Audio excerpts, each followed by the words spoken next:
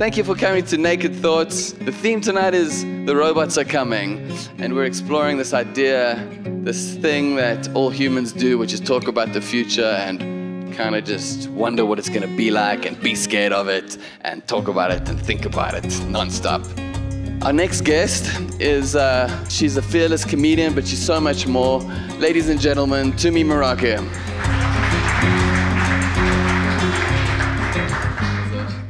Hi.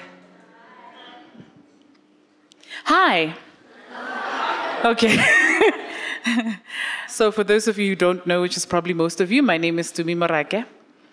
And my brief was to talk about a fear of the future. Robots are coming. What are my robots? So I wrote a book. And I think for about 2 weeks before it came out, when I realized this thing is printed and it exists in the world now, it was my robot. I didn't want it to come out because I realized how honest I was in that book. It's called And Then Mama Said. And there are a lot of things that my mother used to say back then which have peppered my life today and make me wonder about the future. So in speaking about a fear of the future, I think to my chapter, well, a couple of chapters where I spoke about a fire that raged, a fire that I began. In 2016, I was invited to the Marble Bar in Rosebank by a station manager and a station producer. No? Yes, a manager and the other guy. And the conversation was around me joining a radio station that I would never say if somebody just went, so which radio station do you want to work for? Would I ever have gone, that one? But they wanted to do something new and it excited me about the future. The angle was, if you listen to South African radio, it doesn't really reflect what's happening in South Africa. You don't really wake up to hear a white dude, Afrikaans maybe, with this black chick, talking about their lives. This mother, this wife, who's light on life and light on her feet, chatting to this Afrikaans oak, who loves music, is a musician, and talks to people every day. The idea being, you take an audience that's still living a little bit in the past on a journey with you. You grow it, and everybody sings Kumbaya, the rainbow is there. Mandela arrives with his wings and his halo and blesses us again, you know? And we hold another World Cup. Anyway, so the future was exciting. The robots were exciting. These things are going to make my life better. Fast forward to about a month before we go on air. We hang out in Pretoria, of course, as one does. If you're going to join a traditionally Afrikaans radio station, you're going to eat in Pretoria. And we decide to put on a wall the things that are red flags for the union and the things that are going to make this union work. And the exciting thing about this union was realizing we are so similar. We are so similar. And the things that are different, we found so hilarious, we said we have to work them into the conversations on radio.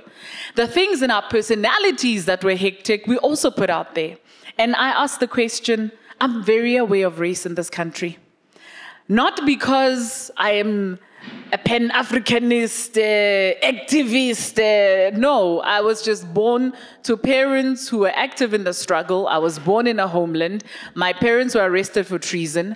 So because I grew up like that, and from a very tender age, when already you're trying to understand brown and light, or brown and pink, there's also a deeper thing you're trying to understand about hate between people who are different. There's nothing deeper than the fact that their skins are different and they're hateful of each other. So my awareness of race came to me at a time when I was developing as a person. So already I was racially aware when a lot of kids are still trying to figure out whether the tooth fairy is real or not. I knew race and I still believed the tooth fairy was real. I did, guys. I got my 50 cents without fail for every tooth I lost. But I also knew that there's this person called an Afrikaner who's very powerful, who doesn't want me in certain places, and where we are is the best place to be because there's more of us, and we all speak the same language, so it's even better that way. In fact, our lives are better than those guys. That's sad in South Africa. And I said to them, guys, this could be a dangerous thing because I know that you have a very diverse listenership because I've also opened books, and I know those books tell me that this language, Afrikaans, doesn't belong to one color. In fact, if you count the people who speak it, there are more of color that speak it than those not of color. But there is a group of people who will be made uncomfortable by my presence. And I want to know what happens if they ignite a conversation that takes me in the direction of race. And the response was, you are who you are, you will handle it, and we will have your back. Again, the future now wasn't as exciting, but I was like, I feel like I can take it on. In September of 2017, I found out that a group of South Africans who live in Netherlands had Steve Hofmeer banned. Now, a lot of people don't know this, but I was a Steve Hofmeer fan for a long time. I even had his CDs, Do Not Judge Me. Do not judge me. I grew up in the Free State and the Northwest. I have every excuse. It's the way he went, bum, boom, that just...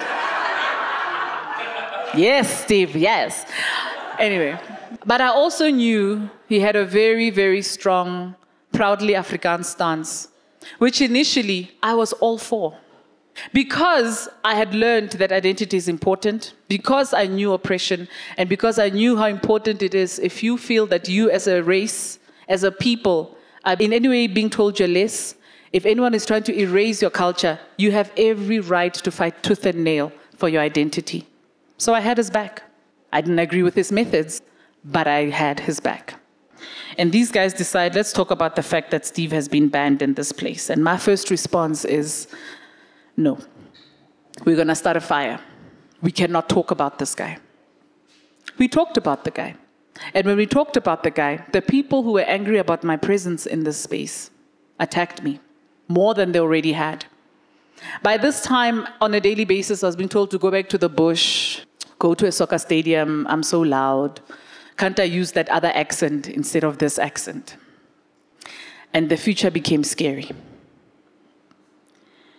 At some point, in a conversation that I backed out of that conversation because I thought, you know what? This is a trap. It's better I sit this one out. On some level, I was going, this is white on white crime. I'm not getting involved. You know what I mean? Because it was the pro-Steve camp and the anti-Steve camp. That's what I thought. Then it became, but why can't the blacks get over apartheid? And again, I went, the future of this country. You know, I once heard a guy say, if we're not careful, the history books are going to say Nelson Mandela was white. And no one will be able to dispute it. You laugh, but it can happen. Because of the way we treat our history, it's made me scared of the future. I was a comedian who was so used to performing in mixed audiences. I'd had 2 one-man shows. Each of them made me feel like a mini Trevor Noah. Because every race was represented in my shows and well. When people were destroying statues, I was speaking to Jan Hendrik, I was speaking to Kobas, I was speaking to people you wouldn't believe I was speaking to about what it meant that this was happening and what it did to history, ugly as it may be. That's who I was. When I got attacked, it was very hard to figure out who I'd become. I didn't know who South Africa thought I'd be when I walked out. Because when I came to this place, I was that girl who was unafraid of our past, spoke about it freely, did not hurt a soul, but rather pointed out the ridiculousness of our past and our mentality. Now, here was a space that called me racist, that said I wanted white people punished, simply because I likened apartheid to a bully taking a child's bike, an adult coming to the playground and saying to that child, no, no, no, no, just share nicely with the bully, play nicely with him. Now think of yourselves as children for a second. Remember your mentality as a 5, 6-year-old, 7-year-old. Do you know how hurtful that feels to you? The injustice. That feeling that no one cares that you were hurt. yet you must worry about the person who hurt you. My fear for the future came when I realized I don't know where I live.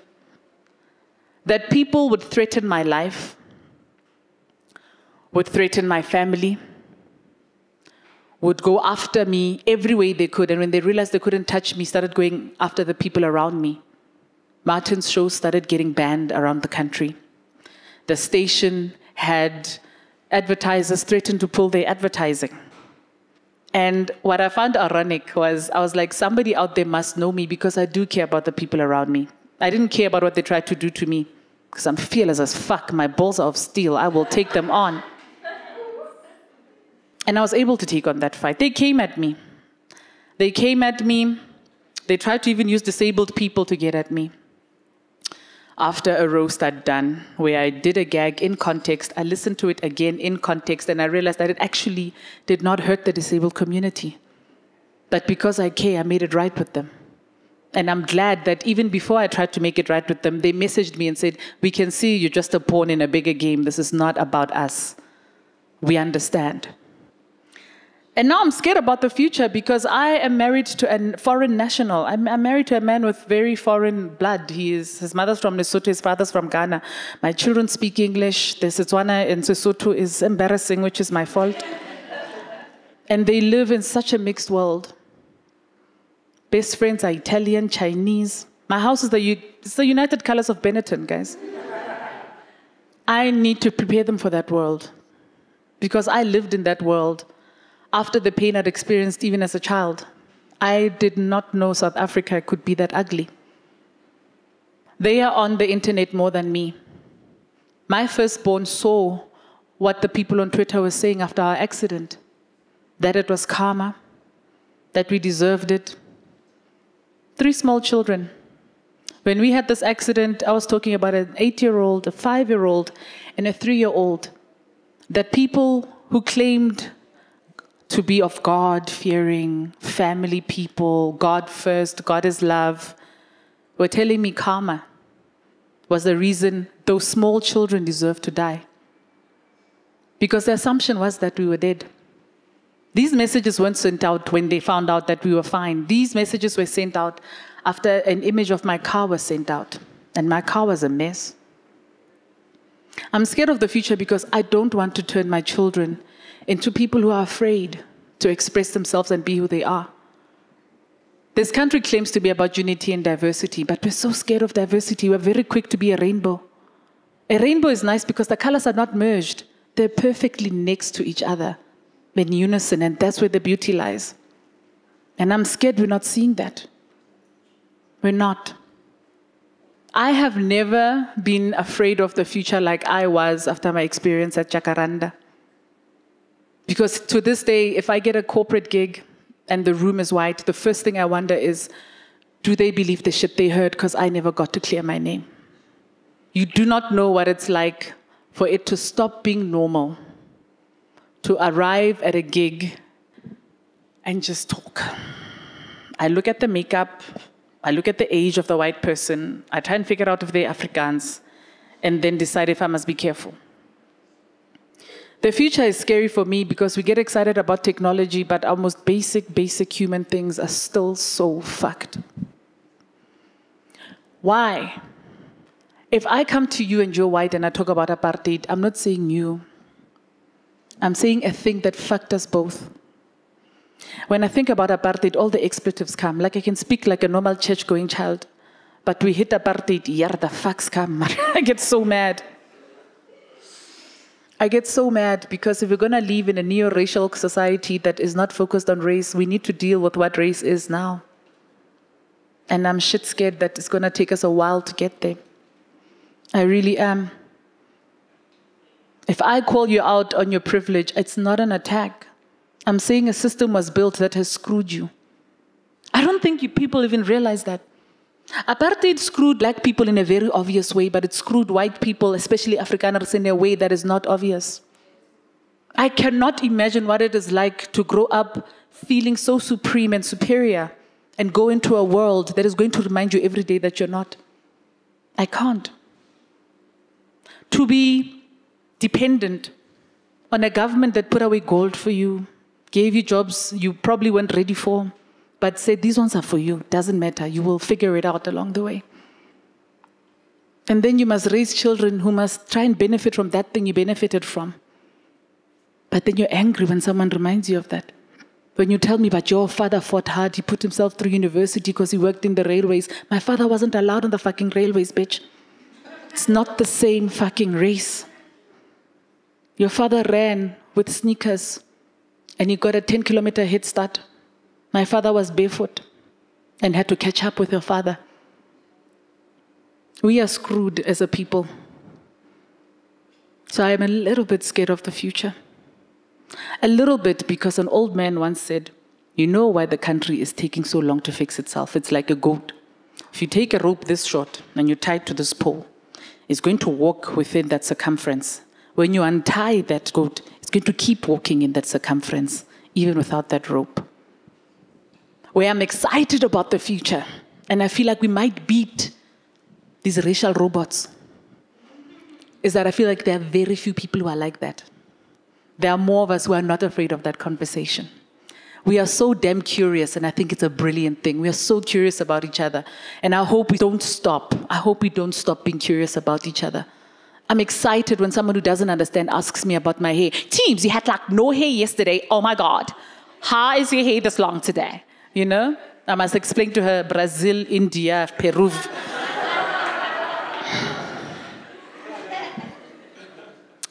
That's my time. But don't give up on us, man. We pulled off a World Cup on nothing. We haven't imploded.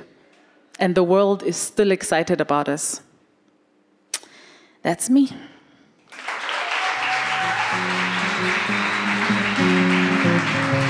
Thank you.